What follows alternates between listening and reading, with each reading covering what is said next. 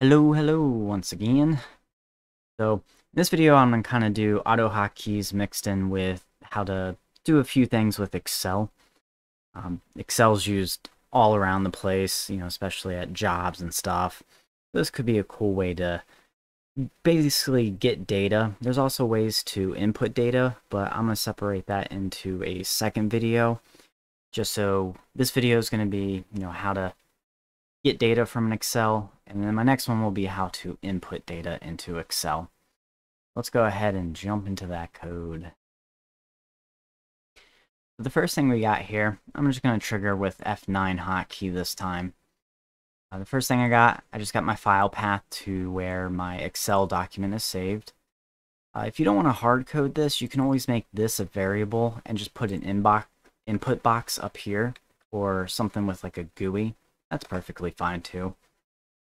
I've done some videos with GUIs and kind of how to do something like that, so you can check those out. The first thing we want to do is we want to connect to the Excel program and file. So we're going to use these to grab the expressions from them.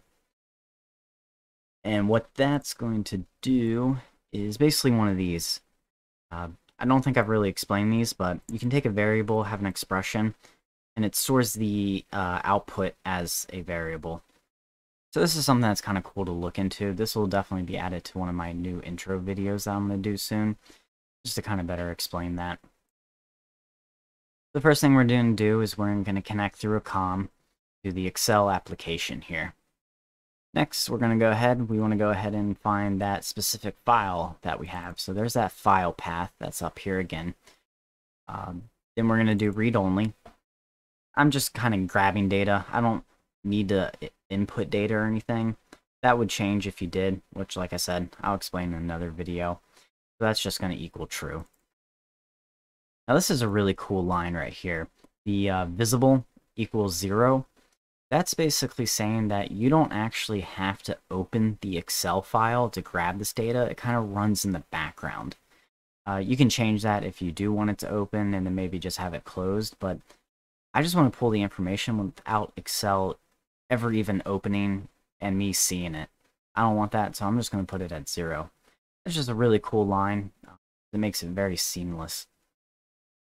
Next thing I'm going to do is I'm going to go ahead and grab all the info I want. So I set up a little chart here. Let me go ahead and pull that up. Here's my Excel document. So I'm just doing client code and name. So the client has a code plus their name, their phone number, what state they're in, and their fax number. So that's going to go ahead, grab the column. I'm looking specifically for A3. I don't want the client's number, I just want their name, so I'm just going to StringRight 5 because the code always has 5 digits, let's say. I'm going to grab the client's phone number in B3, client state in C3, and the client's fax number in D3. The one thing you will need to change in all this is make sure you just have that name changed to whatever the document is called, like right here. So that tab is called test doc. And that's what I got there is test doc. You can make these variables if you want, but I'm going to get a little bit more into that in the next video. This is just kind of more of an intro. The next thing you want to do is just have a quit, ul.quit with the parentheses here. That's going to disconnect the comms basically from Excel. If you were to forget this line and try to open Excel, maybe for like your next project or something, you might get like a weird error, in which case all you got to do is really just say okay. The problem really comes is if it's a shared Excel file. If you don't put this quit, run this program, and somebody else tries to access the Excel file, they'll actually get a warning saying that, hey, this user is currently making changes to this document. You cannot access it. So especially if you're doing like a shared Excel file, do not forget this because it can cause problems for all the other people who need to gain access to that at some point. So the final thing, pretty simple. I just want to go ahead and display the info that I collected in that field right here. Just formats it and then message box there. Let's go ahead and take a look at that one being used, and we'll just go function by function. So here's the document. I don't have to have it open, like I said before, but I'm going to leave it open for visual. And I'm going to go ahead and push F9, and then it's just going to run through the script. And there we go. So I got the information, Tom, his phone number, he's in Delaware, and there's his fax number. There we go. Let's take a look at the next one. So here, I'm just going to use F10. I'm going to start with a variable equal 0.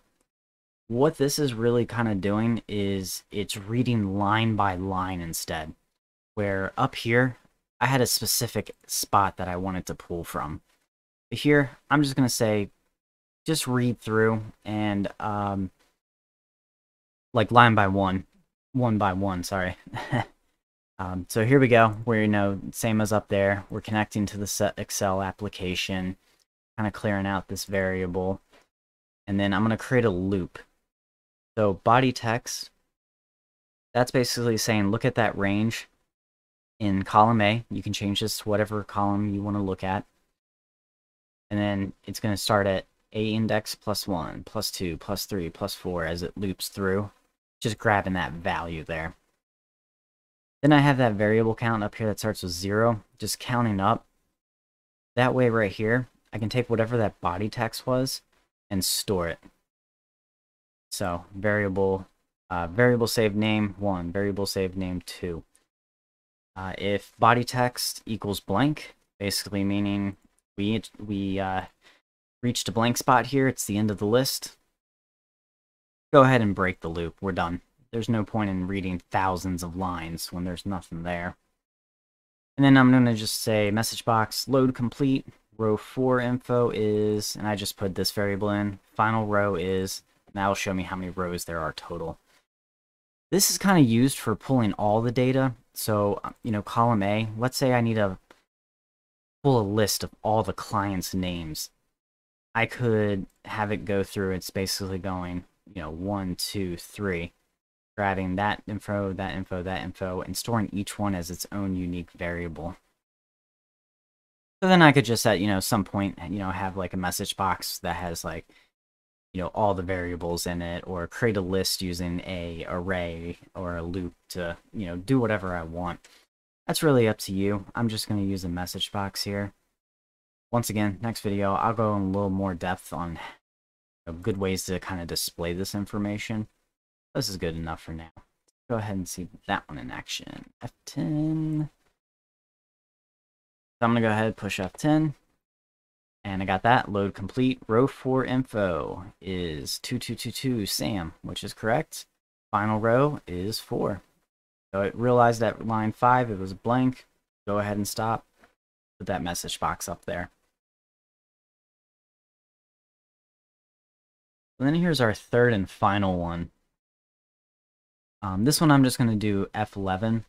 So this one's kind of joining the two things I showed up there. A little bit of some code from one, a little bit from another. Just to be like a third kind of variation of what you can do. So once again, Excel.Application, connect with the com, clear out that variable, then I'm going to loop it. So it's basically doing the same thing. Body text, it's looping through column A there. 1, 2, 3, get the value, add a variable to store it. This time, instead of looking for a blank one, I'm looking specifically for this client. Once again, this is hard-coded in. You could put a variable here, maybe put an inbox up here, or an input box, or a GUI. You could type in like, hey, I'm looking for, 1, 2, 3, 4, 5, Tom. When you find that, go ahead and then break. But I'm just going to hard code it in there so you can visually see that a little bit better. Then once again, like we have up in the first one, go ahead and connect to that Excel file. Read only true, file path, which I could put down here, but I did have it, if I can scroll up. There we go. I already had it up here. So I don't need to put it in the script twice. Visible, 0. Meaning I don't need it to be open. Once again, make sure you put that quit. Always very important. And then I'm going to do variable plus plus just because that ended there. But the reason I'm doing that, I'm making it one more, is because I don't want this to be counted as a line. Just because that's kind of like the title for it. So I don't want to count that, so I'm just adding that extra. You might not need this if you are actually reading from the first line. I'm starting to read from the second line, is where I really care what information it gets. So then it's going to tell me Tom was found at line, and then whatever line that was at. Go ahead and do that one. What was that? F11? Once again, I don't have to have Excel open. I'm just leaving it open so you can see it in action. So F11, gonna run through there. And Tom was found at line 6. That's not right. What did we do wrong here? Let's take a look. You know what it is? I need to put this to start at 0. There's our problem. Alright, let's run that again. Alright, there we go. Let's run that again. So F11. That's going to read through, looking for Tom. There we go. Tom was found at line 3. That is correct. So with that, I just simply just forgot to put that variable to reset to 0. When I was testing, I had ran it once, so it did equal 3, but because I forgot that variable, it ended up doubling down to 6. So yeah, don't forget that variable. Pretty much whenever I make a mistake, it's always, for some reason, something with a variable. Yeah, if you guys have any questions about what I gotten through here, you know, I kind of went more with the approach of the stuff you guys need to worry about and what you need to change. You know I didn't really get into details on this stuff. This is stuff you're never really going to change. You know, you can just copy it from the code that I'm going to paste in the description below, like always. Yeah, ask specific questions on this. Like I said, in the next Excel video I do, I'm going to go a little bit more in depth with what you can do with this stuff, and more about how to actually like make changes in the file versus just gathering data from the file. Yeah, please subscribe. Let me get one of those likes, please. It definitely helps me out. I'll see you guys on the next one. Enjoy.